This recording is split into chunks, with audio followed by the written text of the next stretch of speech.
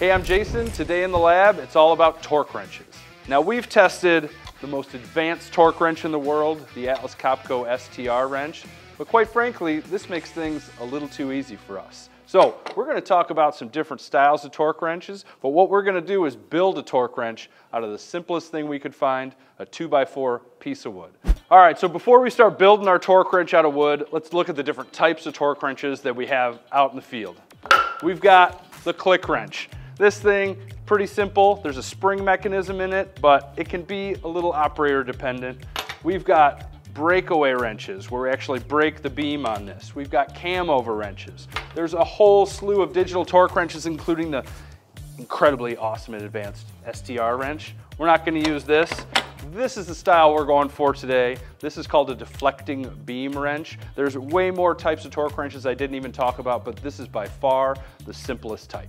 If we do a quick demonstration on this, we can see that there's a couple of components here. We've got a dial, we've got the beam, this part's actually going to bend, and we've got this indicating rod that's actually going to point to the torque value that we get to. So if we put some torque on this bolt right here, we can see as we turn it, we're slowly building up and we're getting more deflection out of this beam right here. This is what we're going to try to replicate with a 2x4.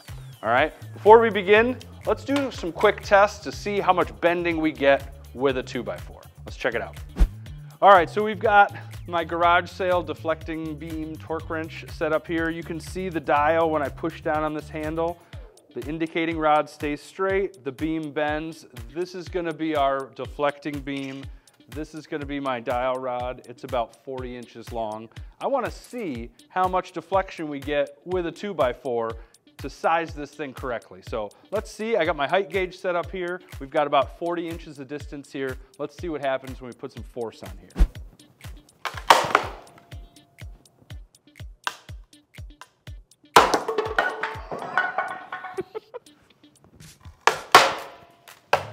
All right, so we got an obvious problem here. We're gonna have to watch out for gnarly knots in the bending section of this beam. Let's check out the lumber selection and start building.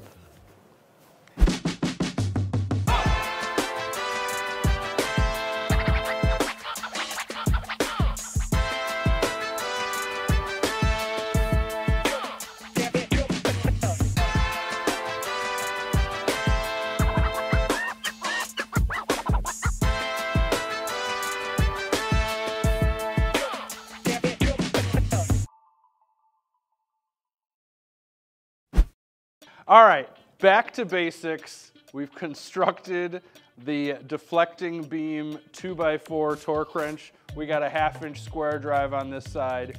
We have a mount for our indicating bar here. Actually, the only thing that's left to do is put the marks on here to the right torque values, and we're going to do that right now through a calibration process. So, looking at a little bit of the detail here, we really had to thin down this section in order to get the resolution of bending that I wanted so we would have some accuracy in this torque wrench. We've limited the overall torque capacity. I was targeting 100 foot-pounds of torque because that's the torque that the wheels on my car take to install. All right, so let's take a look at our calibration setup.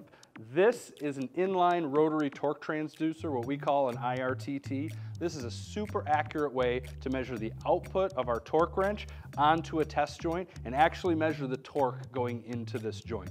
This is good to 130 foot-pounds. We're targeting 100 foot-pounds, which is what I hope we can do with this wrench. We're gonna output the reading from this transducer on the screen.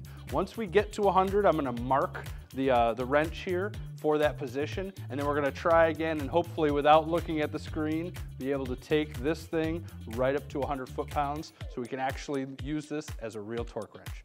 Let's check it out. Tape primer. So we're gonna try that again.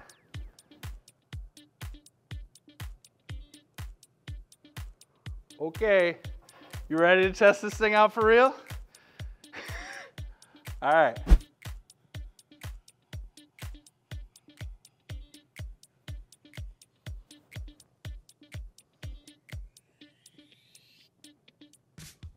There. Oh yeah! There it is. 2x4 torque wrench. All right, so there we have it, the 2x4 torque wrench We recreated the most simple kind of wrench, the deflecting beam wrench.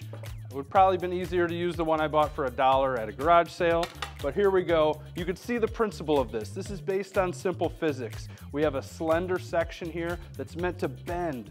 The amount of bending is proportional to the amount of torque we're putting into this wrench. That's why we're able to accurately read the output based on how much deflection we read off this dial. So, simple torque wrench works some of the time. I think if we were to check this tomorrow, the humidity in the air and the temperature might be slightly different. This thing is not guaranteed to be accurate. If you need a more accurate torque wrench, especially one with some really advanced features, you're probably better off using something like this. But we'll check that out in a later video, and for now, we'll see you next time.